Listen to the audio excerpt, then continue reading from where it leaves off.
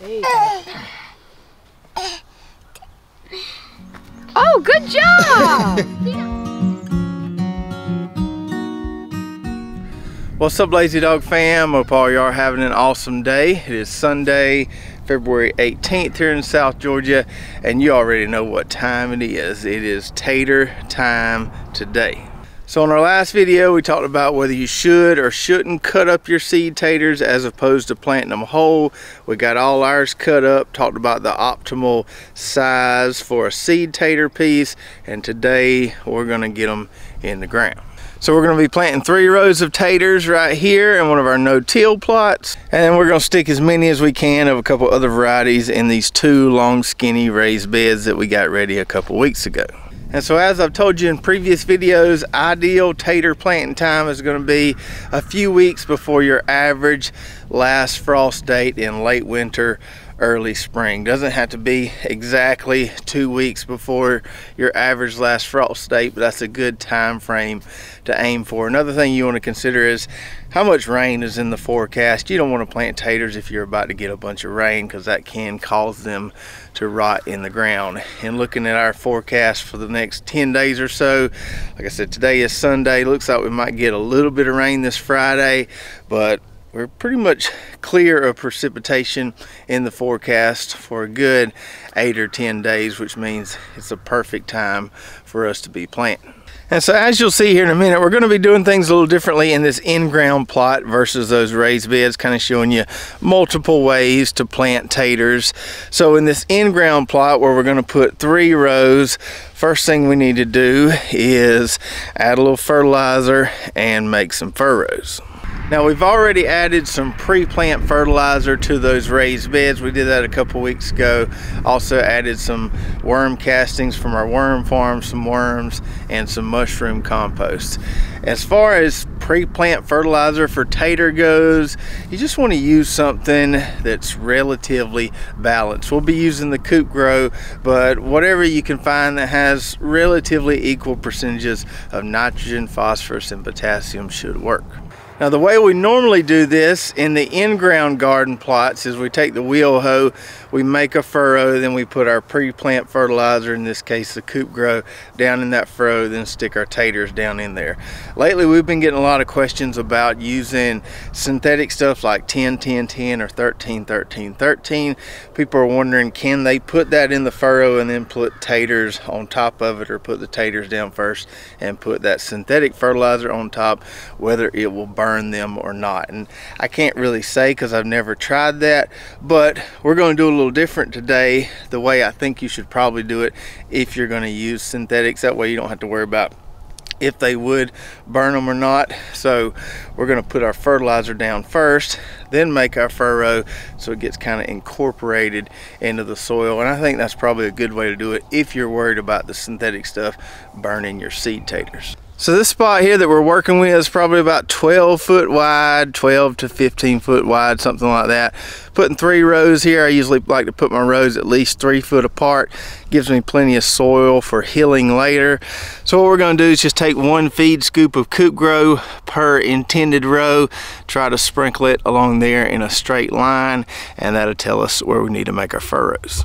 All right, so we got fertilizer down for our 3 rows right there, and then 1 right over there. Now all we need to do is get the wheel hoe, make some furrows. Got my tater help out here. He's over there pre-gaming with some strawberries, getting some nice energy so he can help. All right, so not too bad for eyeballing, not perfectly equidistant rows, but good enough. Got some nice soft rich soil there. Gonna be perfect for growing taters. And besides going back and looking at this video, one way I like to help myself remember what I planted is to plant them in alphabetical order. So Baltic Rose, Huckleberry Gold, and then Sharp O'Meara right there. And look, we got some more help on the way. You ready to plant taters a little bit? First time? All right. It's been a long time until I plant taters. It's been a long time since you planted taters? You about forgot how to do it? Alright, so let's show you here. So we're going to start out with this Sharp O'Meara variety. Let's put one right there. When we put them down in the dirt, we want to kind of press them down in there a little bit. That way they don't flip over when we cover them up here in a minute. because we want those little sprouts towards the sun. So we want to put this cut side down, kind of seed them in there real good. Got your little stick right here that's about 8 inches long or so. So use that stick and it'll tell you how far apart to put them, about like that. Think you can handle that? Yeah. Alright, move your stick over. There you go. I think we're gonna have plenty of seed taters. Can I see help? A little bit. Dad, you want help too? Here. Put it down in there. No, in there, right there. Put it right there. There you go. Oh, good job! See, I throwed it in there like a man. We'll pick them up. We'll pick them up. Okay, move your stick. Oh, okay. Thank you, Essie. Yeah, she already laid you a potato down there, didn't she? Oh, Essie. Daddy, don't Here, come here. Come down here, Essie. Move your stick, Tata. Here you go. Here, you can come throw them. Here, throw them right here. Throw them. Stella just took one. Stella, come here. Come here. Stella, you can't take all the seed taters. Stella, come here. Come here. These ain't balls, okay? No, it's a slimer potato. Okay, a little bit. Hold on. I want you to get out of the furrow. There you go. Come on, come on. Yeah, here, put it right here. Thank you. Good job. There you go. Good there you job. go. Here. Let's get this second row in. Here. Put this one down. Put it down. Right there. Oh, good job. Good job. Yeah. All right. I saw it. Okay, here. Here we go. All right, right down there. Right there. Put it right there. Throw it. No, don't eat it. Don't eat it. Throw it. Put it right there. Try again. Let's try again. Here, Tata, let's see. There you go. Yay! There you go. Good That's job. pretty good. Yay! A little bit. Here's your potato. A little bit's gonna have them covered up for us. I know. There you got it, Tata. I hope those wasn't nice clothes a little bit. No, I know she's gonna get dirty. No. No, can't eat them yet. We gotta wait about 100 days, then we can eat them, okay? Ugh. Help her, young Oh mama. no, a little bit for the potato out here. Dad, yeah. Come here, Essie. Come on. Come here. Go with mama. Come here, Essie. Come here. Yeah. Potato. Can you say potato? Uh-oh. Food's out here. Uh-oh. You okay? Uh-oh. You can get some. That's good. He almost covered up this whole potato. It's okay. I got it covered up. Sweet girl. Be easy, good girl. All right, so we got all 3 of those rows down in the in-ground plot. I'll come back and cover those with the wheel hoe a little later. Let's move on over to the raised beds now. All right, so in the raised beds here, the way we did this last year is we made some trenches in here, and then as the potatoes sprouted and grew, we backfilled the trenches and then healed them. That worked really, really well. It's going to be hard to do that in this long, skinny bed, and because it's so full here, I can maybe get 1 trench down the middle, but I want to plant more taters in here than that. So we're going to do it a little differently. We're going to just use this little dibbler, and we're going to make us a hole and just kind of poke our seed taters down in that hole and put as many as we can in this bed.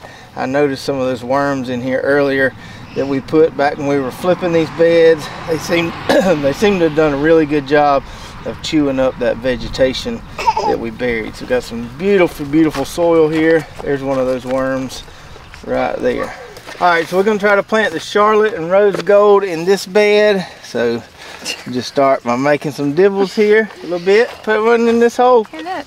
Just like that. And we're gonna plant them in here pretty thick. We noticed last year in our other raised beds that, you know, planting them thick didn't really hurt yield here. So I tried as that. many as we can. Yeah, stick them down this hole right here.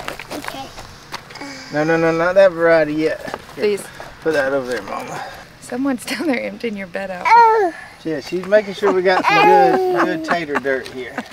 Put the last one right there. I need it so deep down there you can't even see it, Dad. All right, a little bit. Here, Put it in the hole. Yeah, put it in there. Put it right there. Don't run off with it. Okay. Oh no. She just leaves with it, doesn't she? Okay, 1, 2, 3. There you go. All right, so we got rose gold and Charlotte in that other bed. For this bed here, it's the same size. We're gonna do purple Viking down this side. And then for the other side, I've got some leftovers from those varieties we planted in the in-ground garden, so we'll just scatter those. There you have a little hodgepodge on that side and a single variety on this side. All right, Titus, you ready to go? Yeah. All right. Potato. Put it in the hole. There you go. All right. Okay, this one's big. That's a big one. Get it in there. All right, good job. Oh, that look, what's on the side? That's some kind of root or something there. It'll be okay. Probably left over from that mustard we had planted here. All right, we're good on that row with the purple Vikings. Let's go get some of those other leftover ones we got. All right, so you can see here we had a decent amount of taters left over from our in-ground planting. Usually 5 pounds is just the right amount for a 30-foot row, but had a lot more left over this year. I don't know if my seed taters were bigger or maybe I was a little more frugal with cutting them, but got more leftovers than we usually have. That's all right though. We're about to find a home for most of them right here. All right, Titus, let's do these purple ones. Dad, I pulled out a carrot. Yeah? Yeah. You got a weed too? Yeah. A weed and a carrot. A weed carrot. All right, let's put these purple ones right here. Right here? Right there. So right here. Okay, I just need to put some right there. Yeah. I dropped one. You got too many, didn't you? Put one in that hole. Oh, look how big that one is. That's a big old piece, ain't it? Okay, I can't even put it in there. That's all right. Other variety here. Yeah, so it looks like an apple when you plant it down. Oh yeah, these that does kind of look like an apple, don't it? But everybody knows it's potato because no apple has that kind of name. All right. We are done. I know a little bit taking one. A little bit. You want to take one home with you? One of those two? Okay. All right, so we got both raised beds planted now. We put about 1.5 times more seed taters in this bed than we did that bed over there. So that'll be interesting to kind of keep an eye on, see if we end up with some smaller taters in this bed where we packed them in there a little tighter. And I went ahead and got our in-ground tater rows covered up. You can see there we've got a good little bit of space between the rows, which is what we want because we'll end up hilling these taters about 12 to 18 inches high. So we need a good bit of soil between those rows so we can pull it up around those tater plants. And hopefully, as you could tell there from our little family tater planting circus, taters are a great way to get kids and the entire family involved in the backyard garden. Taters are one of the easiest things to grow in the backyard garden. Yes, there are techniques and strategies we can use to really optimize yields or harvest, but it's hard to mess up planting and growing taters. Even if we planted these things upside down, they would still sprout and grow. They just might take a few more days to emerge from the soil. So you don't have to be that exact with it, especially if you're planting in containers or raised beds. Just stick them down in there. Yeah, that trench method works well. It takes a little more effort to do that, but you can also just plunge them down into the dirt there and they'll probably be just fine. And so now we just play the waiting game. We won't give these any water until we start seeing leaves popping out of the soil. We want to keep the soil nice and dry so these seed taters don't rot. So should take about a couple weeks and we should start seeing some leaves popping out of the soil. And if you've never grown taters before, just kind of give you an idea of what will happen here. So we've got our seed tater piece down in the soil, got this little sprout here where the leaves will eventually form on top of the soil, but it will start to form roots right here pretty soon, right on top of this seed tater piece. It will look like a little spider. So those roots will form right around where that sprout is, and they'll connect out into the soil there and anchor down, and the sprout will grow up, and that's where our leaves will come from. We'll get roots and leaves from anywhere we have a sprout on any particular seed tater piece. So we just showed you two completely different ways to plant taters there, the way we did it in the in-ground garden versus the way we did it in those containers. A lot of different ways to plant taters, not necessarily a right or wrong way. We should get really good harvest from the in-ground plot and the containers in about 100 days or so. The main thing to remember with taters is you want some really nice, fluffy, soft soil. That's what they like. You want to give them some balanced fertilizer. We give them some at planting. We'll give them some more when we heal the taters a little bit and pull some dirt up around those plants. And last year, one thing we did that really helped is we watered ours more than we had in the past. Now, I don't use drip irrigation on my taters, but I will come out here with an overhead wand and just give them a little splash. I don't soak them down too much, but every few days or so, I will give them a little splash. Sometimes the tater plants won't tell you they need water, but I could really tell the benefit of it last year.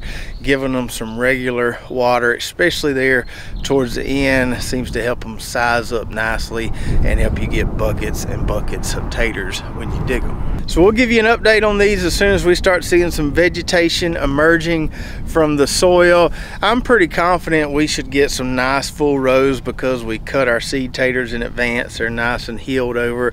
We've got some good sprouts on these, and we don't have any rain in the forecast, any significant rain in the forecast for the next 10 days. But I always get a little bit nervous, so I would imagine about 7 days or so I'll come out here and scratch around a little bit, just checking for roots, just because, you know, I start worrying a little bit even though there's really nothing to worry about. So I hope you enjoyed the video today. Don't forget, if you want to try some of these varieties that we're growing, you can get those on Wood Prairie's website, and be sure to use the code LazyDogFarm to get a discount. And if you missed that last video where we talked about why you should or shouldn't cut up your seed taters, you can watch that right here. So check that out, and we'll see you next time right here at Lazy Dog Farm.